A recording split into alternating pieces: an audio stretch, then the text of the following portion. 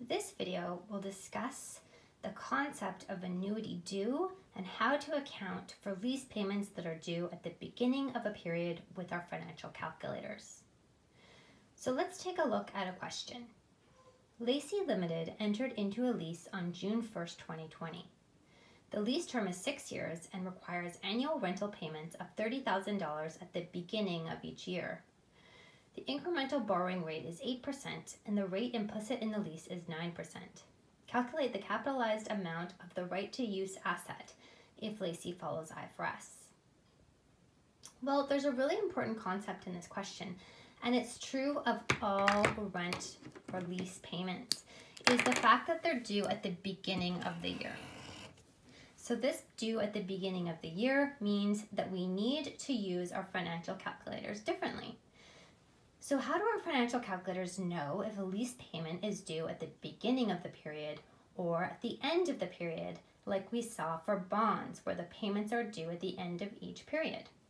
Well, we need to tell our financial calculators that the payments are due at the beginning of the period. And how we do that is by setting begin mode on our financial calculators. And this will tell them, our calculators, that the payments are due at the beginning of each period.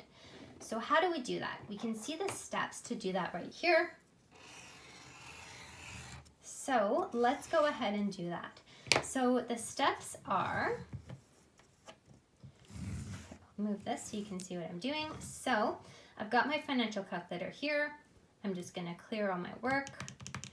And to set it to begin mode, I'm gonna hit the second key right here, which is essentially a shift button.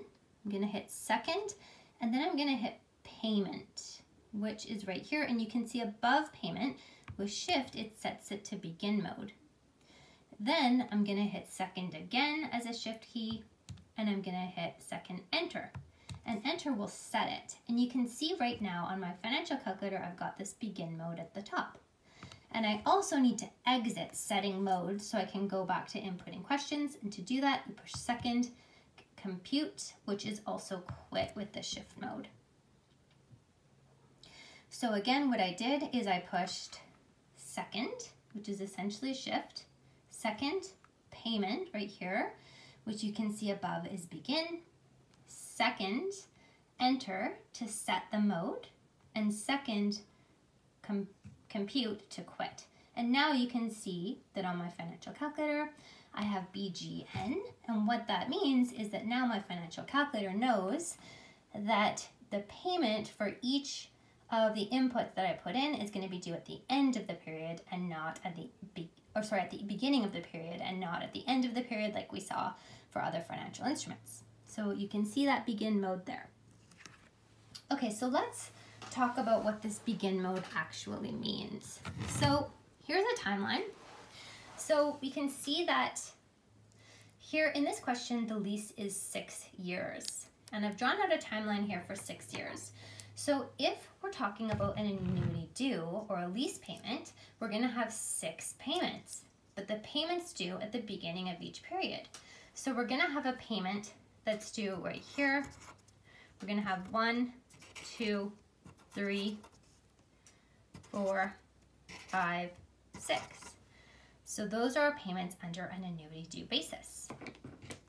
Now, if this was a bond or some other financial instrument where the payments were not due at the beginning of the year, we would have had 1, 2, 3, 4, 5, 6 payments.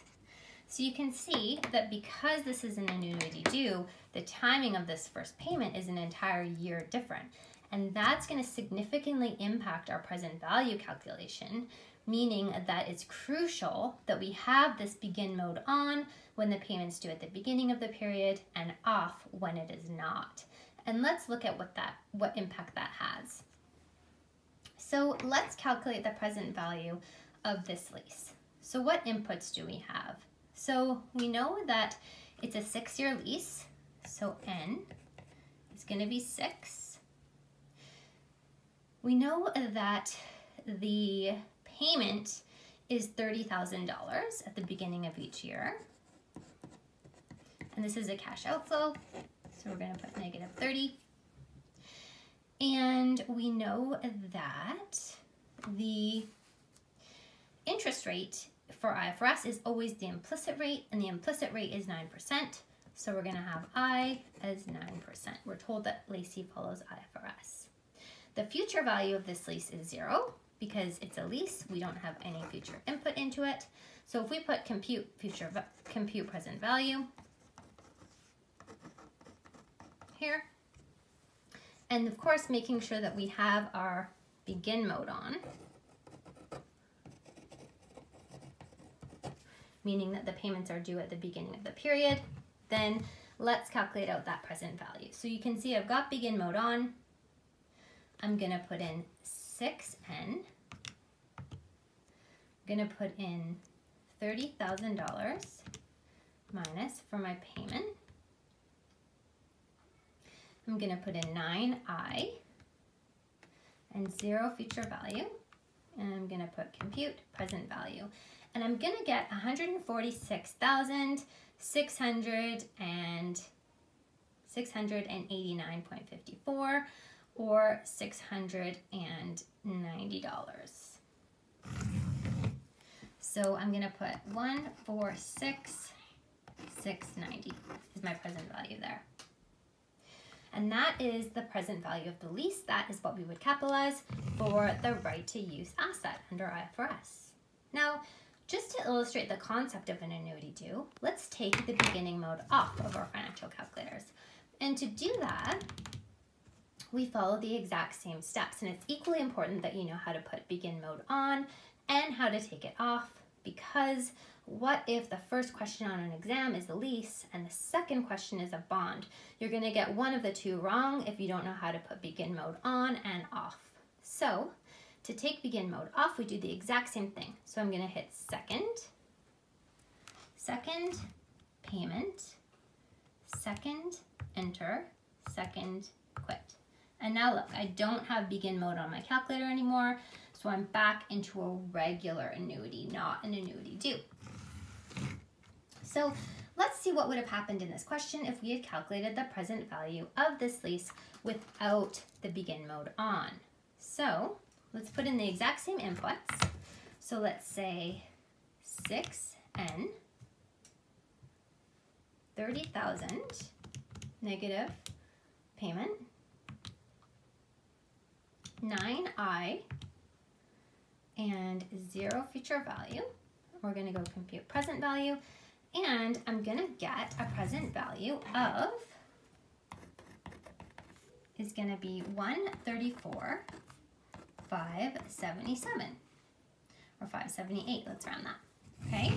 And this is no begin mode.